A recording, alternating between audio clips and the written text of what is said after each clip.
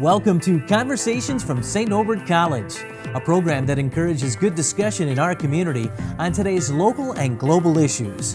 Now, your host for Conversations from St. Norbert College, author, professor, and nationally known sports economist, Dr. Kevin Quinn.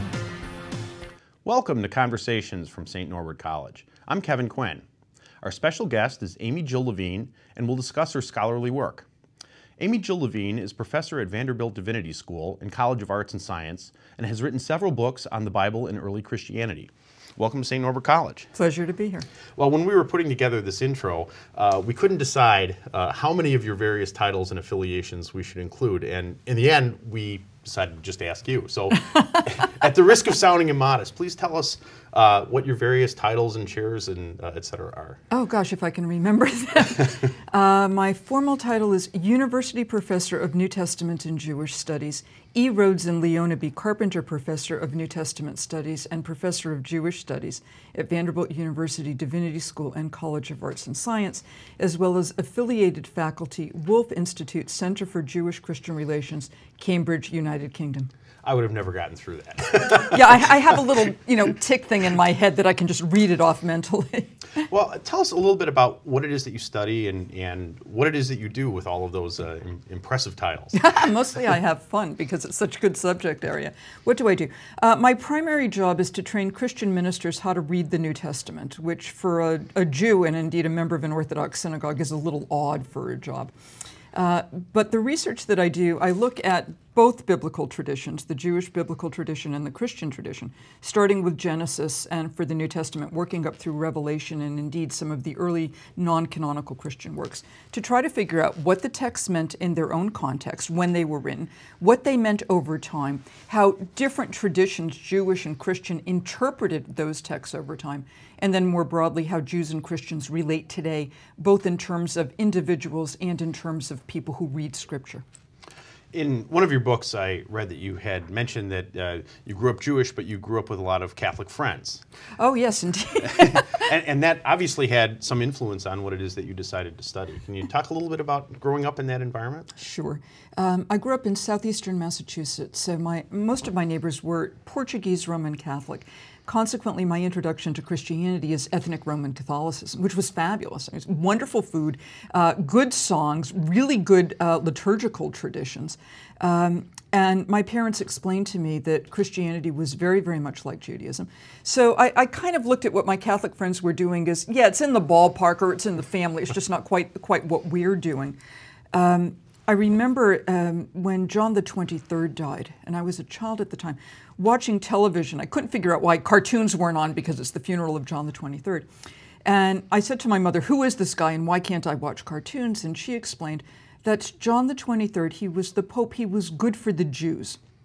So I started watching this, and as I was watching, I learned, because I knew nothing about who the Pope was or what the Pope did. You got to live in Italy, which to me meant you got to eat spaghetti. You got to wear fabulous white clothes. I like wearing white. And you can stand up in cars and people cheer you, and it's good for the Jews. So I said to my mother, I want to be Pope, right, because I can eat spaghetti and it's good for the Jews. And my mother looked at me and said, you cannot. And I said, why not? And she said, because you're not Italian. So I've always had this kind of external interest. And what that pointed out to me actually quite early on is that Jews and Christians don't understand each other. And we don't even know what questions to ask. We simply presuppose things. So one of the things I'm very interested in doing is helping members of one group understand the other. And I look at myself as a translator. I'm fluent in Catholic, I'm fluent in Jew, and I'm pretty good at most major Protestant dialects. So I can help people understand each other. Well, what are some of those misunderstandings? I mean, as a Catholic, how do you think Jews are viewed by Catholics now? And maybe that's a little different than it was before. But how do Jews view Christians and Catholics in particular? Well, we all have certain stereotypes, and of course not everybody holds them, but there are certain general places where ignorance steps in as opposed to actual knowledge. For Christians broadly construed, looking at Jews, a number of Christians are convinced that all Jews follow all the laws in Leviticus. We don't. that all Jews believe and practice exactly the same way. We don't. We're really quite an autonomous group. We've got no head Jew to tell us what to do anyway. That Jews follow biblical law in order to earn a place into heaven rather than recognize that Judaism, like Christianity, sees ourselves as under covenant with God, and the covenant is based on love and grace. It's the divine initiative to us, not our sense of earning divine love. That most Jews have no clue what the New Testament says. We have no clue about Jesus or Paul because most of us have never read the Christian canon, and most of us, unfortunately, don't ask our Christian neighbors, what do you believe? How do you practice? How do you understand your relationship to the church? And the problems come on the other side as well. So Jews mistaking Christianity, concerns about what do Catholics think about the Virgin Mary, and is it not a Trinity? Is it sort of a four-person thing? Jews think that all Catholics do exactly what the Pope says, right? The Vatican should be so lucky. Lacking a sense of the individual Catholic conscience. Most Jews are unfamiliar with the very, very strong Catholic tradition in terms of social justice and concern for the poor. Jews don't understand issues of the gift of celibacy or how people living in religious communities, women religious or monks or priests function, because we have no way of getting that information without asking, and we don't ask. Well, one of the ironies, of course, is that Jesus Christ was a Jew. Yes. And, I think Christians often don't think about the historical figure of Jesus. But you've studied this, and you pay attention to that. So tell us a little bit about who Jesus, the person, was and the time and place that he lived. Yeah. I think today most Christians get the idea that Jesus was Jewish, but they don't have much content to that label. It's just like saying somebody's an American, but what exactly does that tell us in terms of belief and practices? Jesus is completely embedded in his Jewish environment. And I think if both Jews and Christians took that more seriously, it would be very good for interfaith relations. For example, Jesus spends a lot of time debating fellow Jews on how to follow God's word, how to follow Torah. This does not set him over against Judaism, it puts him in the heart of Judaism. Because one thing that Jews do is debate how to follow the law. The Torah says, honor the Sabbath and keep it holy. And as soon as Moses came down the mountain and said this, one Jew looks at another and says, how? And the next thing you know, you've got two synagogues. So we're always debating, how best do you live out what God wants? Jesus teaches in synagogues. He goes to the temple in Jerusalem. And I don't think in the scene that's normally called the cleansing of the temple, he wanted fully to do away with it. Because otherwise, I don't understand why his followers continued to worship in the temple. So even Jesus and his followers, who are all initially Jewish, James and Peter and Mary Magdalene and Mary and Martha, they're all Jews, and they're continuing to do very Jewish things. They just also happen to believe that Jesus was their Lord and Savior. And in a first century Jewish context, that made sense within Judaism. So Jesus himself and the proclamation of his being the Messiah or his being divine in a first century Jewish context made some sense. But as the centuries went past and the synagogue went in its direction and the church went in its direction, by the time the 4th century comes around, Christian claims no longer make sense in a Jewish context, and in turn Jewish practice no longer makes sense in a Christian context. So what we can do by looking at Jesus is recover those common roots. And what I can do is actually do Jewish history by looking at the Gospels. Right. In fact, you've written how the New Testament is essentially Jewish literature. Pretty much. Yeah. How is that received when you go before Christian audiences to talk about that? Well, nobody's thrown anything at me yet, so I think it's pretty good, and they keep inviting me to come back, so that's also good. For the most part, it's received with delight. Because what I can do is say, here's a text you've been reading all your life. Now let's look at the context. Let's try to hear what Jesus would have sounded like to the people who initially heard him. Let's try to recover the parables as first century Jewish stories and how they might have been heard. So I'm not interested in stripping away 2,000 years worth of Christian history or doctrine. All that stays in place. What I can do is enhance the material by saying to people in the church, here are a few other things you might want to consider. So it tends to work well. And I do believe that one treats other people's religious texts with the respect that the text deserves and with the respect that the people who hold those texts sacred deserve. So I come in with an enormous amount of respect, both for the New Testament as literature and history, and for Christians who hold that text sacred. Well, can you talk a little bit about the New Testament as literature? Maybe a lot of folks don't know that it wasn't necessarily written contemporaneously with Jesus' life and the immediate aftermath. How did these accounts of Jesus' life wind up as we know them today? Yeah. We don't have a sense that anybody is sort of following Jesus around with an iPad saying, can you repeat the Good Samaritan again so I can get the details? But Jesus used such arresting language, such extraordinary stories, that they wound up being imprinted in people's memories. And his actions, the exorcisms, the healings, his relationship with his followers. He's continually eating, by the way, so these fellowship meals that he would have established, as if they're foretastes of that messianic banquet. People remembered this material. And as time went on, particularly after the first generations were dying out and the second coming hadn't occurred, people began to write stuff down, memorizing it and recalling it as best as they could, given the frailty of human memory. And that's why, in part, we have 4 Gospels in the canon and then other Gospels that did not make the canonical cut, all telling us more or less what individual people remembered about Jesus, recording some of the stories that they might have heard from a person, an elder, or perhaps somebody who had just encountered Jesus on one moment. So what we have are composite documents based on memory. The Gospel of Mark was probably composed sometime around the year 70 or so. So 30 to 40 years after Jesus' death.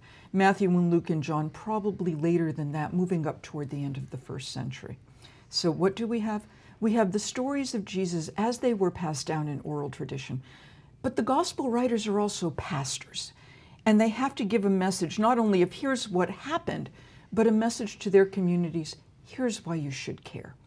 So in telling their stories, they tell them differently because they're addressing different audiences with different concerns. I think that's part of the glory of the New Testament, is it gives you different snapshots of Jesus.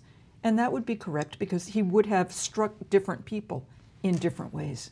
Well, how did Christianity go from being primarily a Jewish sect, if that it would be acceptable, to a broader religion, ultimately splitting with Judaism? Yeah. How did it become Gentilized, I guess, would be a question.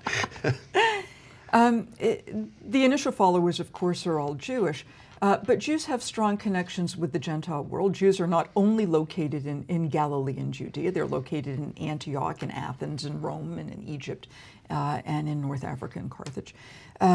So as Jews started telling stories about this Jesus fellow, and as some of Jesus' followers began to be dispersed to various areas, whether through some initial rejection in their own locations, or through trade, or through tourism, which was something that happened back then as well, the stories of Jesus began to travel. Gentiles, non-Jews, were welcome to worship in synagogues. We have lots of evidence of that. And it may well have been the case that these various Gentiles in a synagogue would have heard Jews talking about this Jesus fellow and thought, that sounds interesting. This sounds like a fulfillment of some of the promises that we read about in the Jewish scripture. They were convinced by claims that Jesus had come back from the dead. People had said, I experienced a resurrection appearance, or I heard this. And Gentiles began to become intrigued. So now we have Gentiles in a Jewish context following Jews in a Jewish context who were Jesus followers. What happened? The church eventually spread to the Gentile world. We can see that most clearly through the writings of Paul of Tarsus. And not only was this a message, a Jewish message, but it was also a universal message. So here's what Paul and his fellow apostles, fellow missionaries would have done. They would have set up in a little store somewhere in the slums of Corinth or a neighborhood in Ephesus. And Paul would have welcomed people in, and he's doing his leather work and he's got some friends there. And they start telling Jesus stories. And he also would have said, if you're hungry, we'll feed you. If you have somebody who's sick, we'll come sit by the bedside and we'll help you out. If you're lonely, we'll provide you a family because everybody is a new member of this family of faith. will take care of you on earth. And by the way, you can have eternal life. And all you need to do is believe in Jesus as Lord and Savior. And then, by the way, you have to do good works following. This was one of the best deals in antiquity, because the hottest commodity in the pagan religious marketplace, what pagans, what Gentiles really wanted, they wanted life after death, and they wanted community. And the church says, we'll provide you both, and it won't cost you a thing. This is the best deal in town. Jews, meanwhile, for the most part, are saying, I think, a number really like Jesus' program of social justice, really like Jesus' program of family values, really like Jesus' sense that if you follow him, you're living as if you've got one foot in the kingdom of God already. But they didn't think he was the Messiah, because for most Jews at the time, the Messiah meant the coming of the Messianic age, a general resurrection of the dead where everybody comes back, peace on earth, goodwill toward everybody. You can get decent parking at the local grocery store. I mean, it's whatever everybody wants. We could use some of that here, actually. Indeed. And that didn't happen. So I think a number of Jews who were very attracted to Jesus' message of social justice, who were very interested in his teaching and found him to speak to their heart, eventually concluded that it was a good run, but he wasn't the Messiah because the Messianic age hadn't come about, and decided we have to keep waiting. So the Gentiles accepted the message, and the Jews said, we like the ethical concerns, but he's not the Messiah. So here we are, we're 2,000 years later, and the two religions have kind of gone in different directions, yet they remain linked through the scriptures. Yeah. And one of the things I find kind of interesting is the degree to which evangelical Christians really believe in the cause of Israel and are very supportive of that. Talk about why that might be the case. When the State of Israel was founded by United Nations decree in 1948, a number of evangelicals thought that that was the beginning of the Messianic age, because one of the Messianic signs is the idea that Jews dispersed through all the nations of the world would eventually return to Israel. And they need to be there to welcome Jesus back. Now, here, by the way, I'm personally holding up the show because I don't intend to emigrate to Israel. I'm very happy living in the United States. So that was the beginning of this new apocalyptic burgeoning. The Messianic signs are being fulfilled.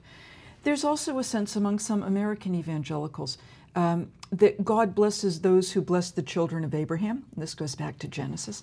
So if they would support the children of Abraham, the Jews in their traditional homeland, that would be a way that God would in turn bless them, and that has some implications for American politics. America, in the eyes of some of these evangelicals, needs to be supportive of Israel because that way God will bless America.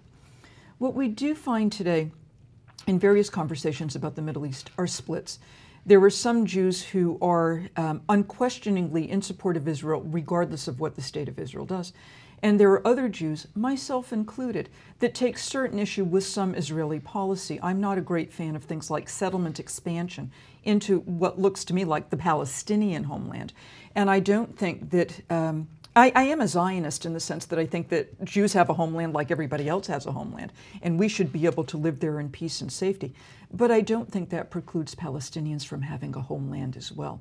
I think the land can actually be shared, and then we have to rely on, heaven help them, diplomats to establish what the borders are. So even within evangelical circles, there are some evangelicals who will argue that the entire land has to be in Israeli control and there can be no Palestinian state whatsoever. But there are also evangelicals who are in favor of a two-state solution. The problems there are intractable. Nobody is behaving terribly well. You know, the ultimate tragedy, I think, here is that Jews, Christians, and Muslims all claim to be children of Abraham. It's about time they started to get along, difficult as though that may be. It is a sibling rivalry, not to trivialize it, but it is. I think that Christians have some of the same issues with Islam. Yeah. That Christians don't recognize Muhammad as the same kind of a prophet that Muslims do. Are there really parallels between the way Jews look at Christians and the way that Christians look at Muslims? To some extent, there are. So that when my Christian friends might say to me, why don't you accept Jesus as Lord and Savior because he came to fulfill your tradition? I could easily say, why don't you accept Muhammad as God's final prophet because he came to correct and fulfill the traditions that got off track with Judaism and Christianity, sort of standard Islamic teaching? Or in turn, say to some of my normative Christian or Catholic friends, why aren't you a Mormon because Joseph Smith came to give a new revelation? To which the response is, well, because I'm not. Right? So there are some parallels. But there's also a distinction, at least in the West, in Europe, in the United States, and Canada. Jews and Christians have been neighbors, and we've been getting along generally well for a couple of hundred years. So we know each other. But most of us who are Jewish and Christian don't know very many Muslims. There may not be a mosque in our area. We're even more hesitant to be able to speak to our Muslim friends. So whereas Jews and Christians better know each other today than we did 50 years ago or 100 years ago, there's a whole learning curve where we need to catch up on what is it that Muslims do. And at the same time recognize that Muslims are no more monolithic than Jews are monolithic or Christians are monolithic. Muslims have different views with different practices depending upon where they're from, depending upon their traditions. Yeah. You're watching Conversations from St. Norbert College. Joining us is biblical scholar Amy-Jill Levine. And one of the other things that you do, many things that you do, is study feminism and the role of women in the church and in Jewish tradition. That's kind of an interesting thing to do because I think many might think that, wow, these are a couple of patriarchal systems. How do you balance feminism? How do you study feminism as part of those long traditions? Sure. Well, they are patriarchal systems. But what I can do is, as an historian, I can do my best to recover the role of women at the time. So I can talk about what were women's lives like at the time of Jesus and why might women have followed Jesus. And here I'm not only doing New Testament history, I'm also doing Jewish history. And what do I find? I find things like women own their own homes. Martha welcomed Jesus into her home, not Lazarus's. The house church in Jerusalem is at the home of Mary, the mother of John Mark. Women serve as patrons of the Jesus movement. I mean, Jesus is clearly engaging in what? Free health care. Somebody's got to pay the bills. And according to the Gospel of Luke, it's Mary Magdalene and Joanna and Susanna and other women who provided for him according to their means. That means they're patrons. Women have use of their own funds, like the woman who spent all her money on physicians, not that it helped her, or the widow who puts her 2 coins in the temple treasury, or the woman who anoints Jesus. That's her ointment she's using. They have freedom of travel. Women follow Jesus from Galilee down to Jerusalem, which is how the women from Galilee find themselves at the cross and find themselves at the tomb. Mary goes to visit her cousin Elizabeth. Women show up in synagogues, the bent-over lady who gets healed. They show up in the temple, like Mary who goes to the temple a couple of times in the Gospel of Luke. Or all those children in the temple who hailed Jesus. Children come with mommies. So I can locate Jewish women's history, and it turns out that they're not so oppressed and repressed and suppressed and depressed by Judaism that they sign on to the Jesus program. To the contrary, they've got prominent roles in the Jewish system, and they're expecting those same sort of prominent roles in the church, which is in part why Paul tells us that there's a woman apostle, whose name is Junia. There's a woman deacon, whose name is Phoebe, both mentioned in Romans 16. And when women are prophesying in Corinth, well, of course they're prophesying in Corinth, because they would have prophesied in Judaism and in pagan traditions as well. Was that considered the norm for the ancient Middle East, or was that did women have more freedom? Jewish women have more freedom than other women in the ancient Middle East? It's more or less comparable. So when we look at pagan sources of the time, Gentile sources, in Rome in particular, first century Rome was a bit of a heyday for women's rights. But what happened as time went on, the church puts on more control, puts greater brakes on women's activity. And we see similar brakes coming in the Jewish system, in the rabbinic system. So the first century was a little bit more open to women's public participation and indeed women's leadership. Second, third century, fourth century, the rabbis are constraining women to particular roles, and the church is doing the same thing. You edited a book not too long ago, a collection of essays about feminism in the church, and 2 of those essays were about Mary Magdalene. Yeah. Why do you think she's such a fascinating figure to us? Why is she important? She is the one consistent figure at the tomb as you go from Matthew to Mark to Luke to John. So there are other women who were there, but Mary Magdalene only in the Gospel of John, without other women there. I think in part she's of interest to us because we don't have much background on her. And when we have an important character who is the first witness to the resurrection, we want to know a little bit more about her, so people fill in the gaps. The Gospel of Luke, and only Luke, describes her as having been possessed by 7 demons. Well, that sounds interesting. Let's figure out what that is. The early church had to deal with her as this very close person who, in the Gospel of John, before dawn, when she's at the tomb, and she realizes the tomb is empty, and she thinks somebody has stolen the body, when she sees Jesus from a distance, and he doesn't recognize her, and she thinks he's the gardener, and says, tell me where you've taken the body, and I'll go recover it. And then he calls her by name, and she responds, Rabboni, my teacher. This is actually a literary convention in the ancient world, and John's readers would have recognized it. What is it? It's part of what's called the Hellenistic romance. We know this, by the way, from Romeo and Juliet, where lovers have been separated, one thinks the other is dead. There's an initial misrecognition, and then there's the final recognition, the reuniting of the lovers. And John's readers would have seen that. And John's readers would have also said, but this doesn't go quite in the way we thought this was going to go. This is not a reunion of a man and wife. This is a reunion of Jesus and Mary.